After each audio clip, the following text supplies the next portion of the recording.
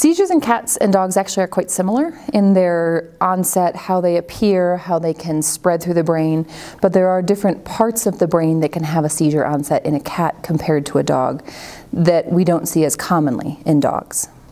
I would parallel this with humans in cats more than I would parallel dogs to humans with their seizures. So humans tend to have temporal lobe epilepsy fairly commonly, and that's something we rarely see in dogs, but are seeing more and more commonly in cats, and likely will be diagnosing more and more commonly in cats. It's just a challenging diagnosis to make ante-mortem before death.